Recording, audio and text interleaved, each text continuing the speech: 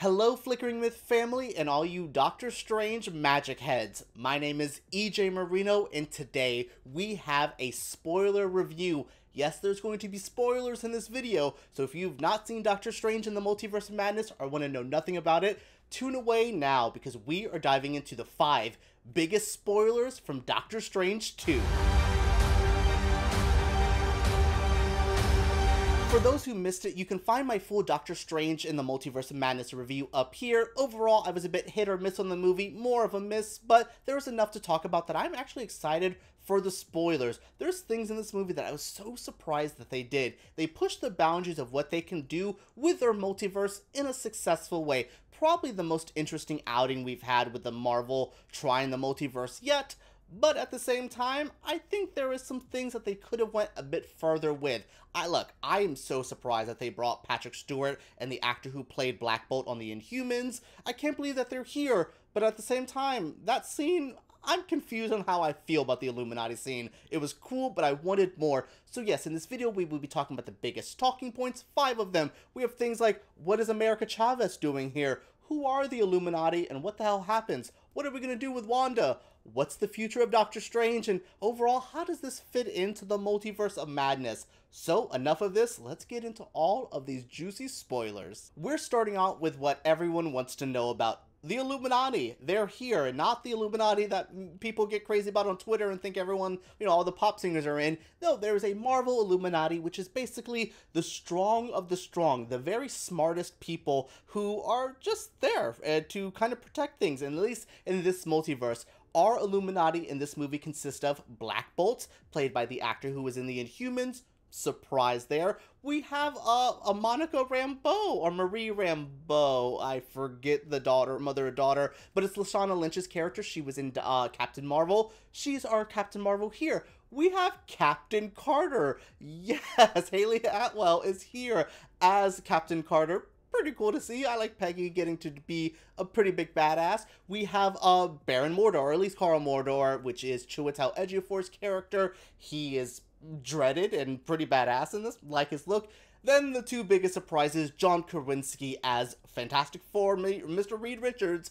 Oh boy, in a comic accurate outfit. Speaking of comic book accurate, we have Patrick Stewart as Charles Xavier. These are crazy cameos. These are really weird stuff. I was happy to see Lashana Lynch in here. She does really good. She fights like Wanda in this stuff. So Wanda's doing this thing called dream walking and basically hunting down America and Strange. If you're at the spoiler review, you should know a little bit about the plot at least. But yes, Wanda is hunting down America and Strange, finds them in the Illuminati facility and says, let's go, and basically tears through the Illuminati. Like, they're cool, they're strong, they have some stuff with Strange, but as soon as they get attacked, it's over for them. Reed Richards, nothing. He is silly stringed by the end of this. Black Bolt, his head busted in. That is the sickest, craziest scene.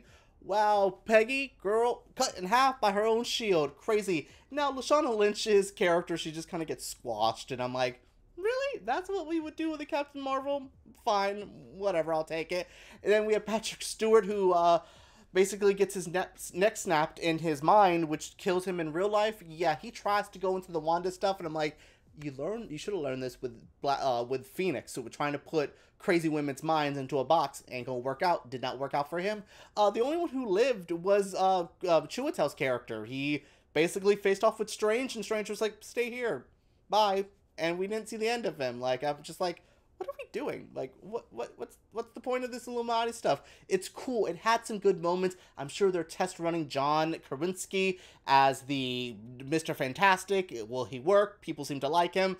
I'm not a big fan, but he got a pop in my press screening. For a press screening to make a reaction, it's a bit serious. So that is the Illuminati. Pretty big stuff. Pretty bold moves. So America Chavez is in this film. She is going to be an important part of the MCU going forward. She has the ability to punch star-shaped holes through the multiverse. What happens when Kang gets a hold of her? We know he's coming. We know he's going to be in the Ant-Man movie. We've seen Jonathan Majors tease a little bit of Kang in the season finale of Loki. So what's America gonna do? By the end of this movie, she's working with all the sorcerers, with like Wong under the Sorcerer Supreme. So what's she gonna do? I'm really curious. She has a lot to do in this movie. Basically, Wanda's hunting her. She wants her powers so Wanda could be able to go see the kids. America basically figures out that I'm pretty strong myself, so I'm gonna face off with Wanda myself, and does a pretty good job. She does a really good, interesting moment where she shows Wanda, you know what, let me give you what you want, and let me show you what's gonna happen.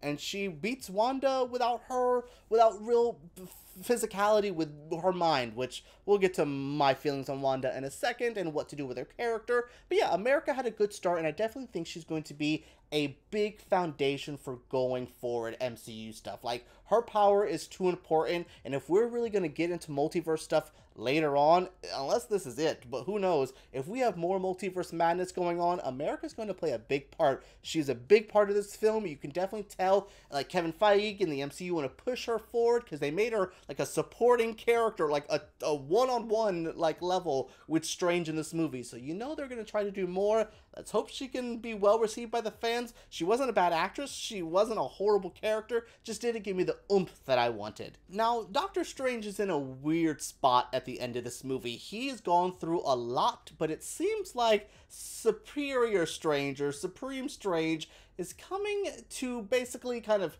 oomph this. Like, we have some stuff going on with Doctor Strange, and what's he going to do? Like, he has a third eye now. Is he a bit evil? Did the Darkhold change him? Yes, he has to use the Darkhold in this movie to help defeat Wanda. Seems like he doesn't need to. He does that dream walking stuff, which goes into a corpse of himself. Oh my god, it gets crazy. Yeah, you think the Marvel zombies are in this, but it's just a weird Doctor Strange in his corpsey body. But one of the biggest parts of this is the post-credits scene that sees Charlize Theron show up as a female Sorcerer Supreme. Like, what is her role? I think her character in the comics is Clea. I don't know much about it. I'm not going to be one of those people who pretends that I know everything about every Marvel thing.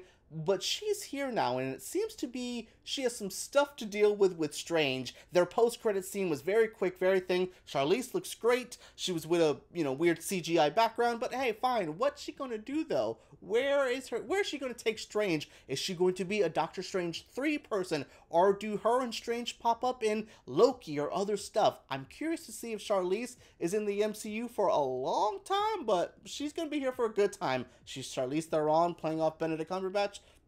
It should be pretty good. Now, Wanda. Wanda is revealed early on in this movie as the villain, which it's not too shocking, but what's shocking is the ending of her character. She basically says, oh my god, I can't do this, I'm a monster, I'm not just a mother, I'm a monster, and like collapses the Darkhold holding facility on herself, and I'm like, that's the end of Wanda in this movie? It just felt so like she was a badass, kick-ass villain the whole movie, and then the last 2 seconds it feels like they were just like, no, but we can't have her be a bad person. Merchandise, like let's fix her character a bit so not everyone thinks she's an evil, crazy monster. And I don't know, I just was expecting Vision to come help her or something. It feels like this movie really wanted to love Wanda, but it just seemed to like Wanda. It just didn't give me exactly, at least with what they did on the television show. I think WandaVision handled watching her be traumatized over and over again very well. It feels like this movie didn't know exactly what to do with her. So where do we go from here? Is she dead? It's Wanda. She's the Scarlet Witch. I don't think she's gonna die. Like, I'm sure the Darkhold maybe just like, can't let go of this powerful witch yet. Ooh, who cares if you can destroy our little holding building, like our temple? It's still evil forced magic. Like, I'm curious if chaos magic is going to play a bigger part, or is this the end of Wanda as the evil villain as we know it? Like, I don't know.